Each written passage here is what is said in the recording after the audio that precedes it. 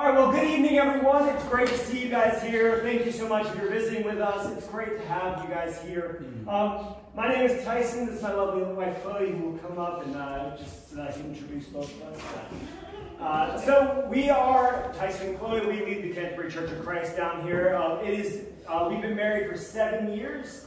So we are by no means the most senior people in this room. We have one daughter. She is about to turn 2 years old. We're very excited to be able to be down here, and she's beautiful and she's lovely. We actually just celebrated our 7th anniversary a few months back. But awesome. 10 years coming up. But as I said before, we don't actually have all of the information. I hear that you get that around your 10. Is that correct? 12. Okay. So I wanted to ask, who here has been married for 15 years or more? 15 years or more? Wow. Two? No? All right, keep your hands up. Who's been married for 20 years or more? Wow. All right, 30 years or more? No? All right, Mama John. All right, 57 years. Wow. 57. All right. Well, there you go. They will be doing the lesson, so guys, come on up. No, but even though, 57 years, that is a long time to be married, but the reality is that no one in here has all of the answers to marriage. Yeah. No one in here knows everything that they're doing. We all still make mistakes, and thank goodness for that. Because the reality is that I certainly don't know everything, but you're not hearing just from me tonight. So tonight we're going to be looking at the Word of God and figuring out what it has to tell us, because ultimately we don't have to learn. All that we have to do in order to learn from someone is actually to look to the Word of God and also to be humble to input from one another. So I have so much that I can learn from you guys, and I hope that you guys can take something away from what we talk about tonight. But as followers of Jesus, we have the ultimate source of wisdom, the ultimate source of understanding, and that is the Word of God. So we're going to be actually going over and looking at Philippians chapter 2 today, so you guys can get a little jump start on that. But this is something that is definitely a challenge for me. And if you've been married for any length of time, which you all have, selfless love is something that is difficult no matter how long you have been married. And tonight we're going to look at this idea of selfless love. We're going to talk about the barriers to it, how we can have it, but then also what it looks like in a marriage that is selfless in the way that we love. The definition to selfless love is quite simple, actually. It's the removal of self out of the equation when it comes to love. But this is something that for most of us we don't naturally do. How many of us in here have children? Okay, that's everyone? Okay, there you go. All you have to do is look at a kid in order to understand how we are kind of hardwired to think about ourselves. Kids are very me-centric. They're very self-focused. And it's nothing wrong with them. That's just the way that we kind of are brought up for the most part. Biologically, we're wired to kind of take care of ourselves. Even if when we're young, we are very bad at it. We have to have our parents looking after us constantly so that we don't choke on things, so that we don't eat things that we're not supposed to, so that we don't stick things in power sockets, and all of that nonsense. But kids are also very good at telling you when you aren't doing something that they want you to. My child is coming into the terrible twos, and so when she doesn't like something, she lets you know very, very vocally. But when things are going opposed to our desires, don't we also feel the same way? Maybe we don't scream or yell as much or say no as much, but the reality is we live in a world where it's more focused on self-love than selfless love. Am I right? But these behaviors, they're hardwired into our patterns of behavior, and unless we actively go against them, then we're bound to these things infect every aspect of our lives, even our marriages. This sort of behavior doesn't lead to the kind of strong, healthy marriages that we desire. So, what's the alternative? What are we supposed to do instead? So, open your Bibles to Philippians chapter 2. We'll read verses 1 through 4. Let's look at that together. But before we get started, let's go ahead and pray, and then we'll read God's Word. Father God, thank you so much for this time to be able to come together and just talk about marriage, God. It's an amazing, amazing gift that you have given us, God. I know that I've gotten to know you better. I've gotten to know myself better as a result of the wife that you have given me. And I know for each man in this room, we've all experienced that as well. The blessing that it is to have a wife, God. And thank you so much for them, for their hearts, whether it's the mothers that they are, the partners in crime that they are, God. But we are so grateful for them. Pray that you'll please help us to learn about selfless love from your word. In Jesus' name, pray. Amen. Amen. So we pick up in verse 1. It says, therefore, if you have any encouragement from being united with Christ, if any comfort from his love, if any common sharing in the Spirit, if any tenderness and compassion, then make my joy complete by being like-minded, having the same love, being one in spirit and of one mind. Do nothing out of selfish ambition or vain conceit, rather in humility value others above yourselves, not looking to your own interests, but to the interest of each one of those, of each other. And so this is our passage for this evening, but this comes right off the back of chapter 1. In chapter 1, Paul is talking to the Philippians. They're going through lots of challenges. They're going through lots of hardships. And he's calling them. He's saying, guys, remember to be unified. No matter what's going on around you, no matter what challenges you're going through, you know what? Be unified. Fight for unity. And if there's one thing that's true about marriage is no matter how great your marriage is, it's not always sunshine and roses. You know, in the words of Pat Benatar, love is a battlefield. You know, and so Paul begins with a list of very rhetorical questions. These are just accepted by Paul. He says, guys, look, if you have any encouragement from being united with Christ, if any comfort from his love, any common sharing of the Spirit, these are all the predecessors to anything that will come from this idea. The call to unity starts with these things. And so if for no other reason than these, we can be unified. We can love selflessly. But he starts with these attributes of a relationship, but he starts with these things that will inhibit loving selflessly. You know, selfish ambition and vain conceit, those are the two things that he lists there. You know, selfish ambition, it's a mentality that's concerned first and foremost about kind of pushing forward one's own agenda. You know, advancing one's own aims. It's strategic, it's manipulative, it's cunning. It's all about, okay, you know what? The original word and the language kind of has this idea of kind of politics. Kind of like a politician pushing forward their agenda. It's like a politician out on the campaign trail. You know, they're trying to get their goals met. They do nice things for people, but it's all for a certain, you know, behind the scenes goal. You know, and so their ambitions are for the district, for the region. It's all kind of a means to an end. That's this idea of that selfish ambition. Vain conceit, on the other hand, it's focused on self, but its motives are slightly different.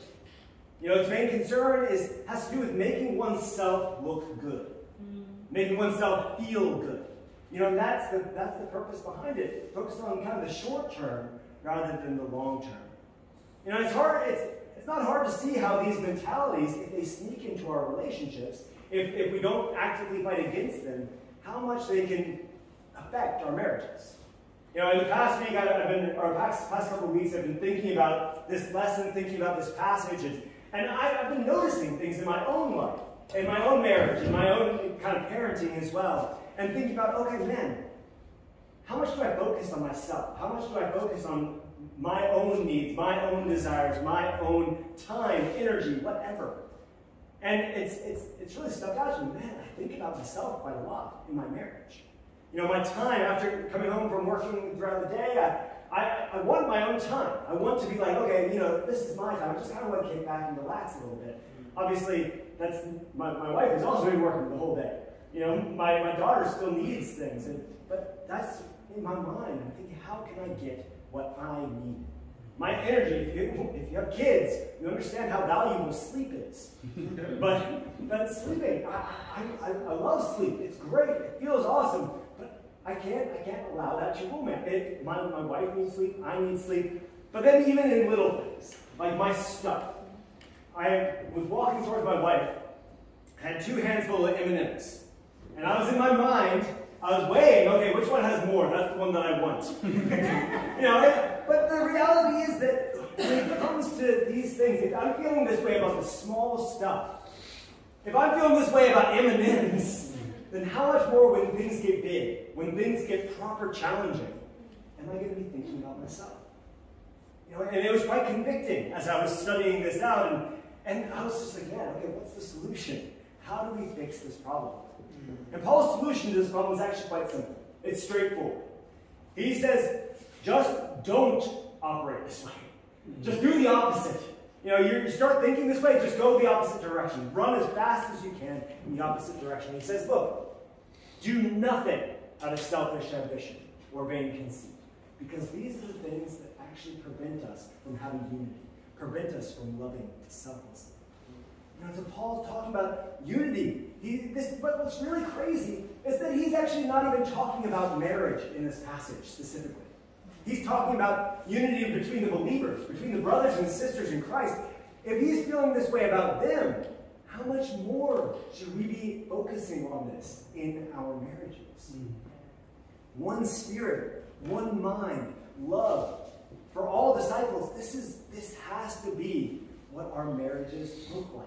If this is the call for just your Joe Schmo disciple, how much more so for the love of your life? You know, we all love a good before and after photo. And nothing quite hits the spot like, you know, a transformation, you know, a renovation. That's why there are so many stinking renovation shows on TV, because everyone loves a good renovation, a good before and after photo. You know, and one of them, this one is one that Chloe found. It's very satisfying. This is the before picture. You know, and this guy might actually be the one who renovated it. But this is the after photo. Wow. It's pretty incredible, right? Honestly, I like look back, like, how on earth did they get from that to that? I bet you guys could do this with your guys' kitchen. So just get some ideas. Audrey, you get on that, right? Yeah. But in a lot of ways, this is what my marriage was like before. Not a lot of room for anyone other than myself. You know, I was basically the only one that could fit in there. You know, my time, my energy, my stuff, my own desires. That's what my life was focused on in the early days of my marriage. I was selfish. But the scriptures call us to a complete remodel of the way that we think. And humility to consider others better than ourselves, to consider others more important than ourselves. And so then it looks more like this. There's a lot more surface area. There's a lot more room for other people other than yourself. There's a lot more space there that you can actually do things with. And it's a lot more prettier as well. You know, it looks a lot better from the outside. But the reality is that this is what it looks like when we remodel our lives, when we remodel ourselves and shape ourselves the way that the Word of God says. You know, now the reality is that I have to fight every day to consider Chloe above myself. But it's a good thing. You know, how can I guard her time?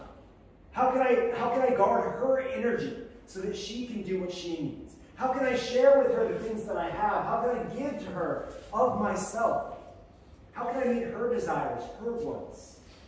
Because when I have that sort of a mentality, when both parties in a marriage have that sort of a mentality, and have this selfless outlook, marriages flourish. Marriages grow. Yeah. You know, and when I'm looking out for Chloe's interests and she's looking out for mine, then we can trust one another to meet each other's needs. You know, without any fear of, what's going to come up with me? You know, because they're worried about me, I'm worried about them, and so we're working together towards the same end. And when there's conflict in a marriage, we can actually trust one another. We can know, okay, man, I know that they love me. I know that they care. And so therefore, I can actually trust what they say, that they're not trying to hurt me, even when we're having conflict. We can work through it because I know that she's looking out for my best interests and the other way around. When there are needs within a relationship, we can trust one another to take care of it. We can trust one another to be vulnerable.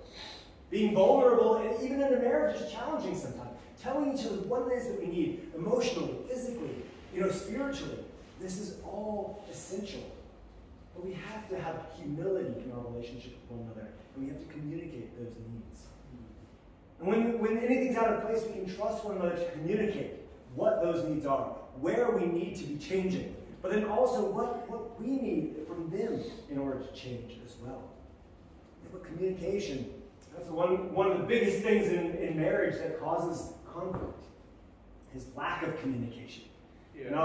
Something that I've learned is that it's almost impossible to over-communicate.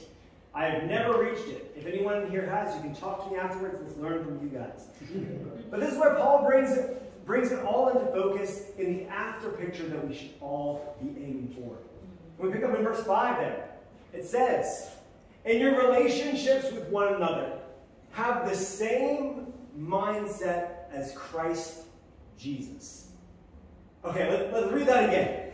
In your relationships with one another, have the same mindset as Christ Jesus, who being in very nature God did not consider equality with God something to be used to his own advantage. Rather, he made himself nothing by taking the very nature of a servant, being made in human likeness, and being found in appearance as a man. He humbled himself by becoming obedient to death, even death on a cross. Jesus was equal to God in every sense. He had every right to push his agenda, to push his own motives. But in spite of all of this, he denied himself his rights. He denied himself, and he loved selflessly. Even at the point where death was the only option, his life was on the line, he gave. He loved those around him. You know, this is the example that Paul calls us to imitate. The example that God ultimately calls us to imitate. I have a question. How different would your marriage look if this was the way that you loved your spouse? You know, what would change in your day-to-day life if this was the way that we loved one another? I'd like to ask Chloe to come up and share some of her thoughts.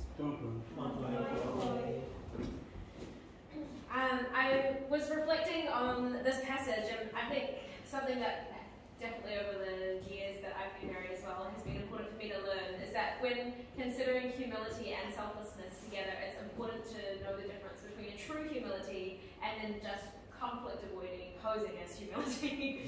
And if you're the conflict avoider type, easygoing, or if you've got, internalized that belief that expressing yourself, expressing your needs is bad or selfish, or then it can be easily misunderstood, like that's what humility is, or it's easy to hide behind, oh, I'm just being humble, but actually I'm just trying to get out of this situation. So reading this passage called to my mind the Beatitudes from the Sermon on the Mount, because all the women we've been reading through that and studying it together, and it really made me think of when we looked at blessed are the meek, for they shall inherit the earth. And we've talked about meekness as being willing to lay down your rights, or lay down the fight for your rights, and instead just place yourself in God's hands. And that's a really admirable quality and requires so much humility, and it's difficult, and that is what Paul is echoing in this passage. However, there is a difference between being meek and also being dishonest. And humility isn't just swallowing your thoughts and feelings in order to avoid the confrontation, but instead it's fighting through to be like-minded, to be of the same spirit, as he refers to in verse 4 there, and having the same love. And it requires knowing what's on each other's minds and hearts. And the process to get to that like-mindedness can take, back and forth in a couple of iterations. It takes conversation, prayer, sometimes a bit of wrestling. It can be uncomfortable, or there's moments of insecurity. But that's not bad. It's actually vital for a healthy relationship. And that process, it has to be done with humility, for sure. That's what Paul is saying. But just swallowing it all down in order to avoid conflict, it can lead to bitterness building up and resentments and an emotional disconnect between you and your spouse, which isn't good. So, also sometimes, it's hard to believe, but sometimes your spouse sometimes does have issues and needs to grow. But the kind of humility that Jesus shows isn't one that enables sinful behavior. He's really high standards and he's honest about his expectations and what he wants from people, but he's also so quick to do everything he can to support all of us to be close to God despite where we're at, including sacrificing himself. And so in the same way, our humility leads us to respect and to love our spouse, enough to know when to swallow your pride and be quiet, which is very difficult, and also when to swallow your fear and to speak up lovingly, both of those. So all of this is a really high call, and it's so easy to agree in principle when you look at other people's situations. That's what they need to do. They need to just swallow their pride. But it's so much more difficult to apply to yourself in the moment when you're frustrated or tired or stressed, and the house is a mess and you're overstimulated, there's noise everywhere. And I think that Paul knows that this is like a superhuman level of selflessness and self-denial, and there's no person you can look to as an example for that who does it perfectly other than Jesus. And so making it about Jesus gives us the calling and the inspiration to live this out, even in difficult circumstances. Even when we're at our worst, sometimes I wish like verses like this had like a little, parenthesis at the end, unless you're tired, stressed, fill in the blank. Or even when maybe your spouse isn't living this out, like you are both kind of at each other's throats. So they're also being selfish, you're being selfish, or they're struggling in themselves at that moment with their fears or their backgrounds or whatever might be going on with them, that they might be even antagonizing you. But I just think that call, that Jesus' humility wasn't conditional on whether we deserved it or not. It was because he submitted himself to God. And so we have to have the same conviction that this is how we are going to live and be in our relationships, regardless of how the situation is, what the circumstance, or how someone else might be behaving, or whether they've humbled out first.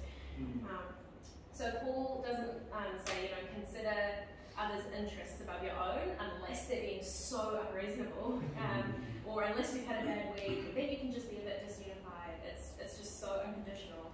But of course we can't be perfect like Jesus, and we will make mistakes, and so we need to have grace and compassion that it's difficult for us to do that, and we've got to have that with ourselves and with our spouse as well. The standard is high, and it's so important that we fight to keep the standard high with each other, but there will be moments when we fail, of course, and when we do, like being gracious with each other, being gracious with ourselves, and just reorienting back to humility. It makes the failures smaller and shorter, and it gets them properly resolved as well.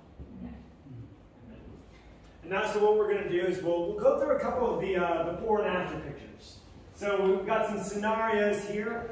So our first scenario is, the before picture is my spouse needs to communicate with me in the way that I like it or I won't engage. The right time, the right tone, the right moment. Or, in the moment when it's happening, or maybe not in the moment when it's not happening. Or after I've had my cuppa, or not on the weekend. That's kind of the before picture, where our communication is so conditional. But then the after picture. Yeah, just asking, how does my spouse appreciate communicating? And you probably know, and if you don't, just ask. That's humble as well. Yeah. There we go.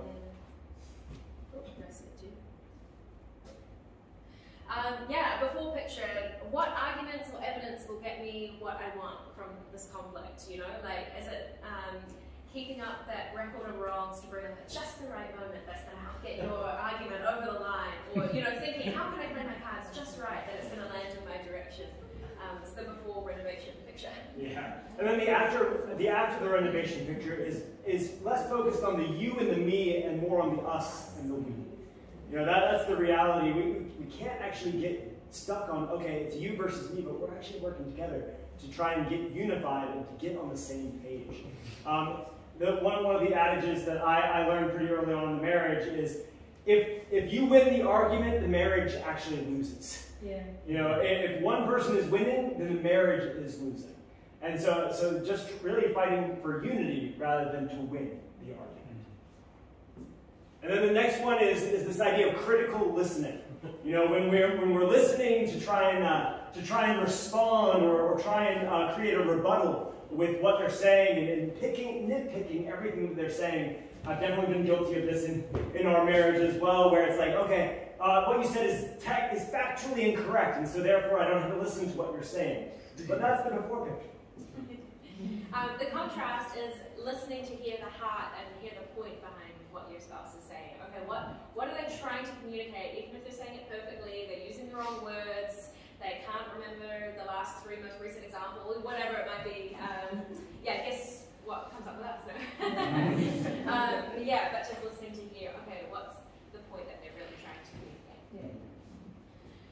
And then the next before picture is, my spouse should just know how I'm feeling. We've been married a while, we've been in this situation before.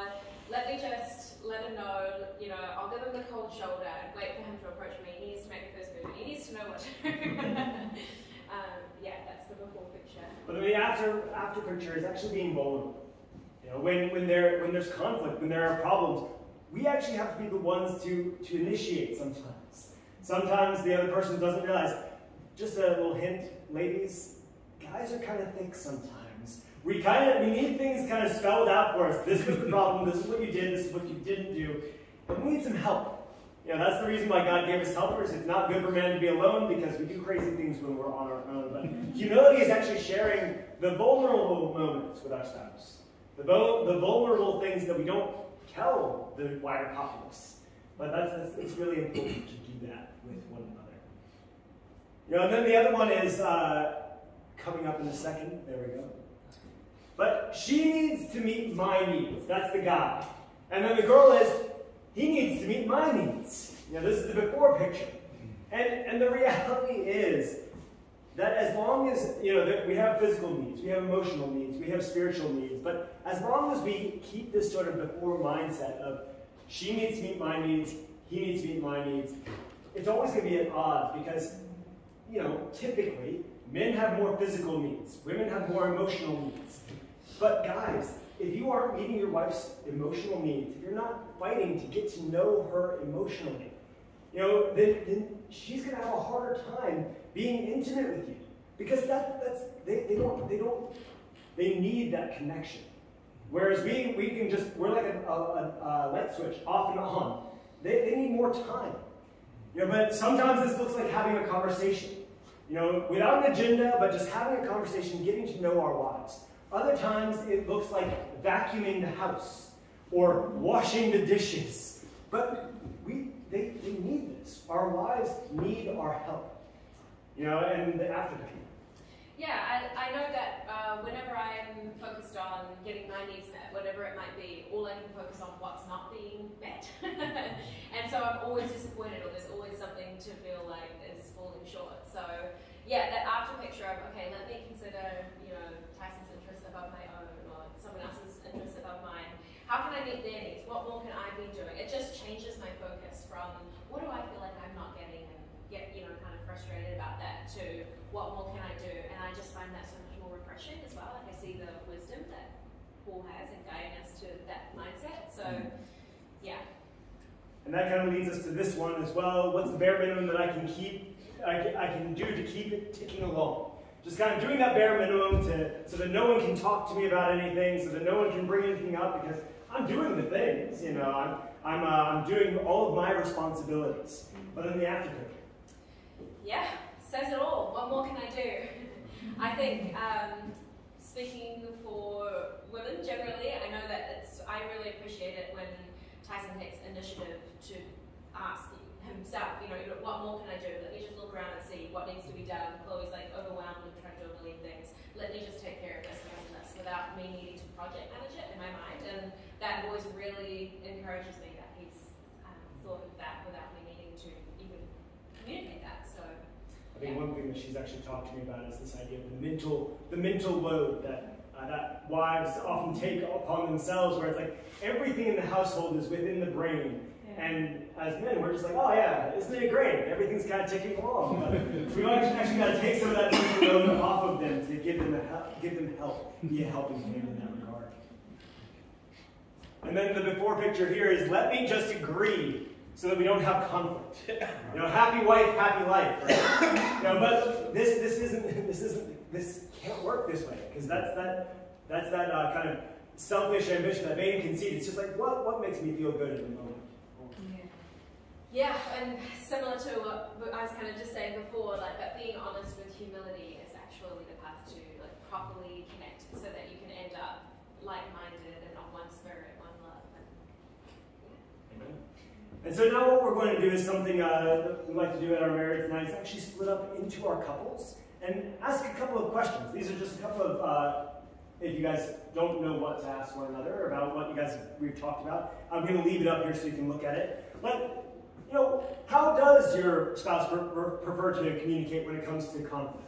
You know, what is the way that they like it? Are they like in the moment kind of person, or is it I need to actually separate a little bit and, you know, go have some time by myself? Or, you know, what is something that your spouse does that makes you feel loved or appreciated?